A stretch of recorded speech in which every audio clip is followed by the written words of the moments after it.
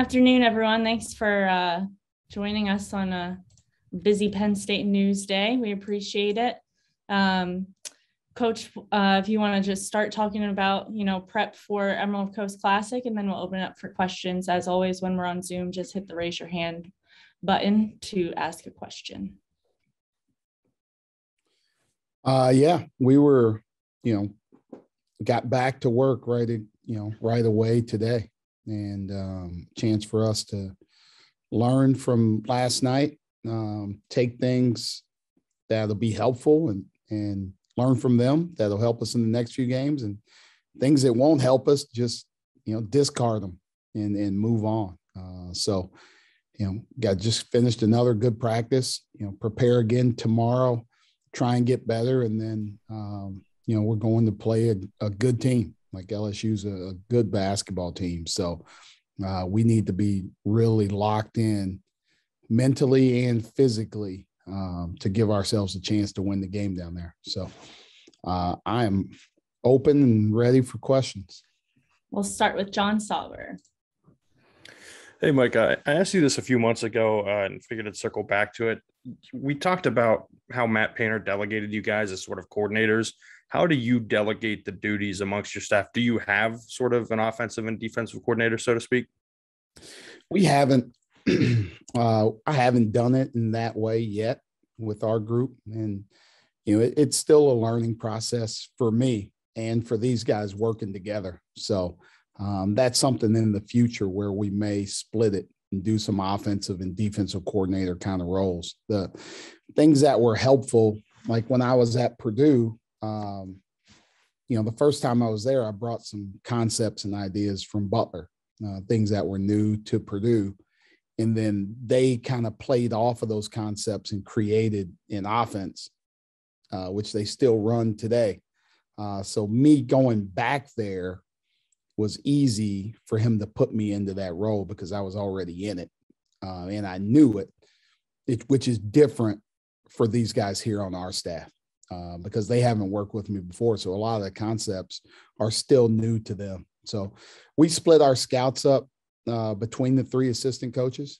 They take kind of every other game and go through it in that way. And then I have help from some different guys in different areas. So I still handle a lot of our offense. Trey Whitted helps me with that because he's the closest one to knowing what we want to do, from his time with the Maine Red Claws running the same offense that we were doing in Boston. So he kind of gives me prep to get ready for games and helps in that way. And our assistants handle the defense, getting, with help from, Mike Green and Bo Wagner and Grady Eifert and those guys putting in a lot of input to help those guys be prepared for each scout. Max Ralph. Hey, Micah, how you doing? I'm great, Max. So we've seen Giovanni a couple of times here with the team warming up and everything. Just wondering if you have an update on kind of the situation with him and how close he is to fully rejoining you guys. You know what? With Giovanni, sorry, I'm throwing trash away. With Giovanni, the one thing that, he's back with us practicing, which is great. But he also missed a month of practice. And there were a lot of things that we put in, a lot of things that we're doing, a lot of things that are brand new, which are still new to him. And, I want to be fair to him that I want to put him in position to have success. I don't want to put him in position to fail. So he still needs to get up to speed with what we're doing. So he's doing a good job. He's getting a lot of reps in practice. I know that because, him coming back and being able to practice has allowed John to get more reps off in practice, right? John and Jelani can split some reps now, and Giovanni takes all the other ones. So he's getting up to speed a little bit quicker. And they're, hopefully sometime soon we can use him because, he can help us. And he's somebody that, we'd love to have out there and love to help us. But like I said, I want to put him in position to have success. That's the most important thing for me right now. Jonathan Drager. Hey, Coach, how are you doing? Great. All right, so looking at the LSU roster, your next opponent, it seems that they have been towering over your players with a 7-foot center. How do you plan to counter that center position? You know what? I don't know if it's been, I think everybody will tower over us. Like it's a matter of, sheer force and will more than size, right? What's the old saying? I don't even know it, but the dog, what's the size of the dog in the fight, but the size of the fight in the dog? Like, that's who we need to be. And I say it all the time, like gritty, not pretty. Doesn't matter how it looks. Doesn't matter how tall somebody is. Like, chop them down bit by bit. And that's what we need to do. Like if there's a 7-foot guy out there and we got a 5'9" guy guarding, we have to get it done. And, my question for you, Jonathan, is how do you eat an elephant? Do you know? Do you know that answer? I couldn't tell you the answer. One bite at a time. Spencer Riptick. Hey, Coach, how are you? I'm doing great. Obviously, the offense had a ton of success yesterday. How do you carry that into this weekend with big name teams coming up? We just have to play the same way. Like we have to, and that's something that we talked about, today even, in our film session, was continuing to move the ball, continuing to swing the ball from side to side, and keep people off balance with our movement. And that's what we want to continue to do. We're going to take whatever the defense gives us. But by moving the ball quickly from side to side, we put people in kind of disadvantaged situations. And that's what we want to continue to do. LSU is going to be a team that's going to switch every single screen, right? They're going to make it. They want to force you to be stagnant. They want to force you to stand and kind of look at them be set in their defense. And if we're stagnant offensively, like, it's going to be hard to score on them. Like, they're a really good defensive team. They're a really active team. They turn people over. They block shots at the rim. And if we play into their hands, it's not going to be good for the Nittany Lions. So we need to move the ball. We need to create open shots for ourselves. And then, knock on wood, we make those shots. Austin Groft. Hey, Coach. Congrats on the win yesterday. My question for you is, looking at the defensive side of the ball for your team this year, you held Cornell to 74 points, their lowest on the season. They averaged 87 coming to the game. And on the entire season, you're holding teams to 68 points per game. So coming into Penn State, when you were teaching defense, what was more important, attitude or technique? I think our technique has to be great in terms of how we play, how we're going to do things, our positioning in terms of where we are. We needed to be a more disciplined group.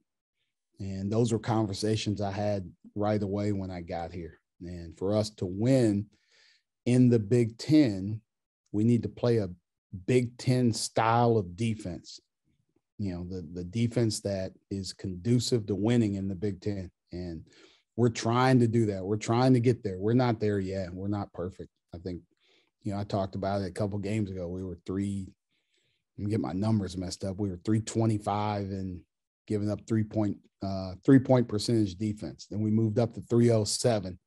And I think after last night, we moved up.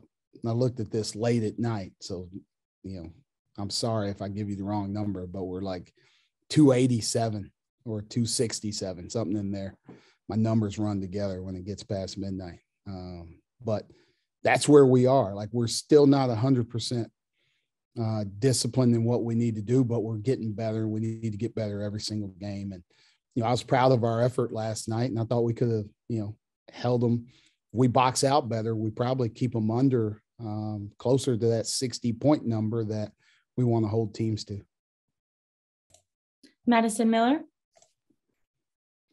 Hi, Coach. So my question for you is, you talk a lot about what it means to connect together as a team. So how does the team bonding and connecting together, how is this important coming into your trip over holiday break? What are you looking to get out of it?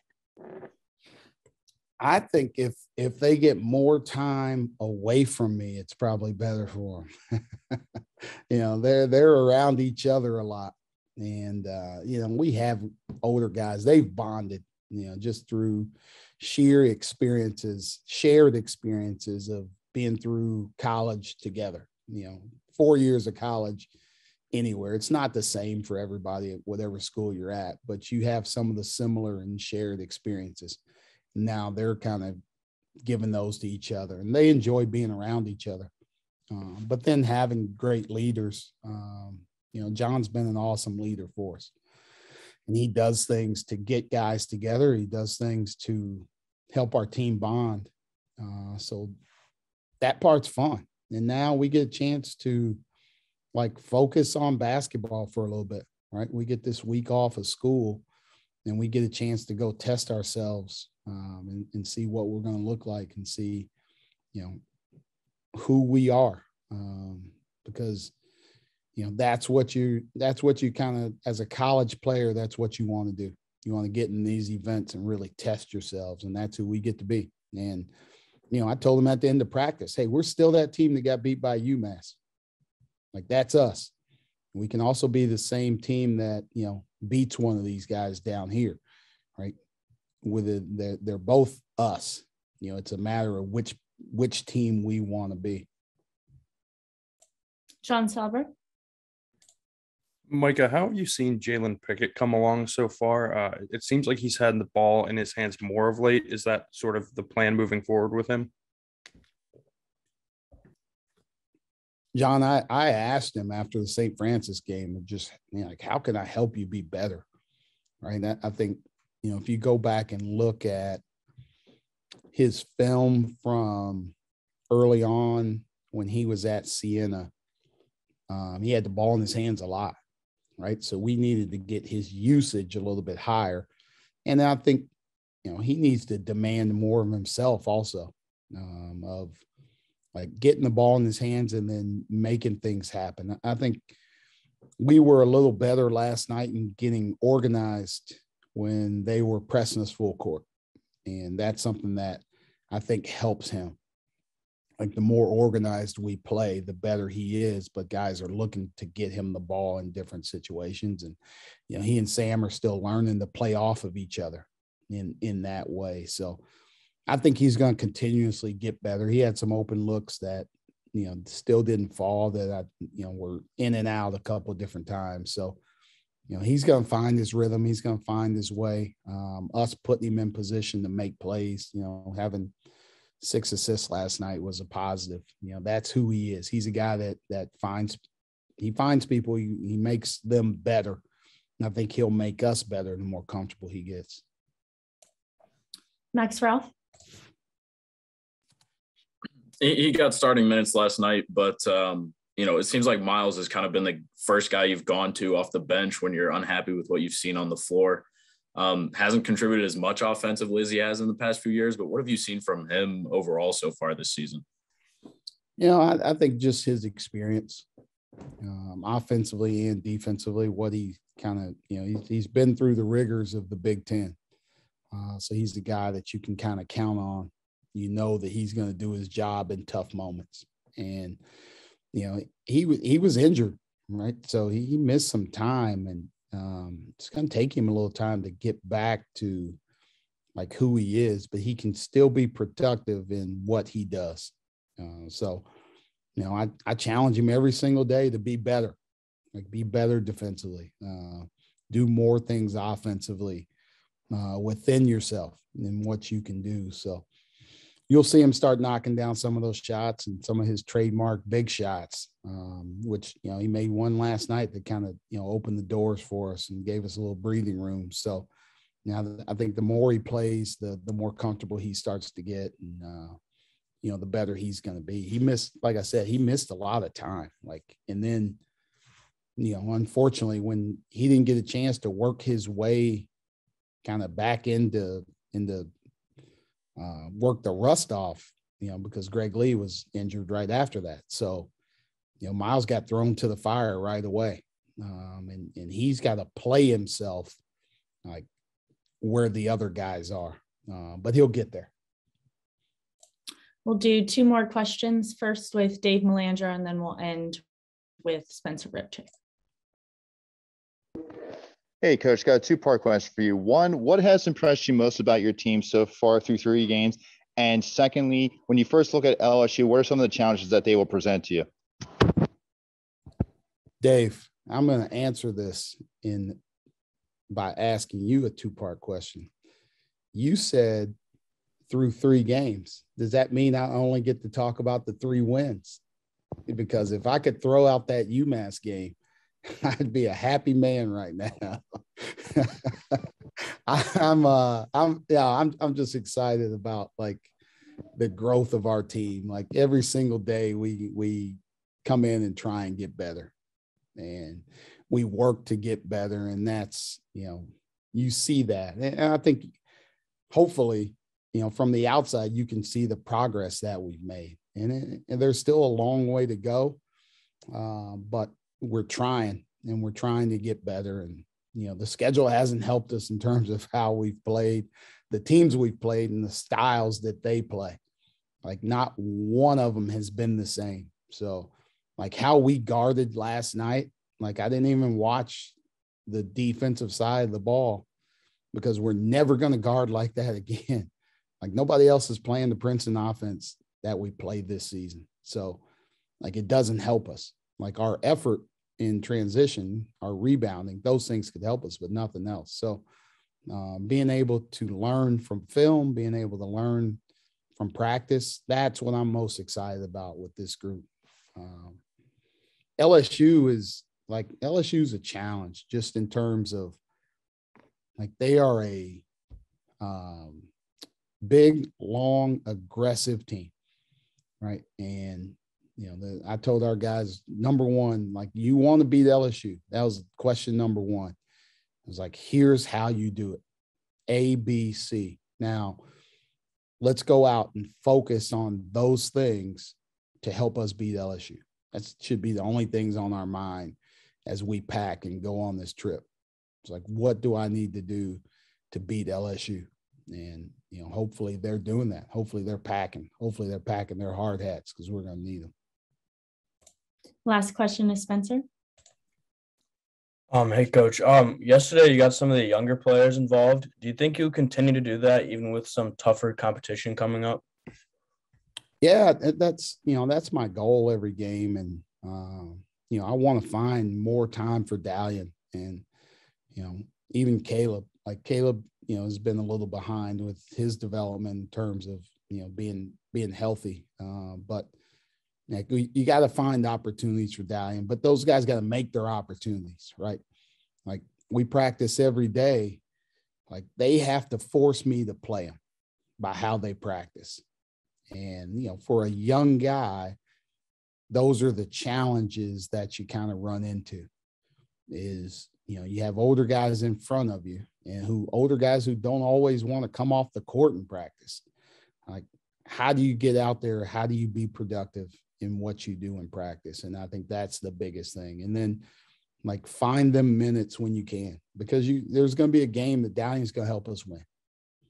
Right. Like it's going to happen at some point in time. So we need to find the minutes each game and help him grow as a player so he's comfortable when that time comes. So that's what we're going to try and do each and every game. I wanted to play him more, but the situation didn't quite dictate it yesterday. Some of the older guys were playing well, so his kind of opportunity was limited. But we're going to try every game to give those younger guys an opportunity. Great. Thank you, Coach.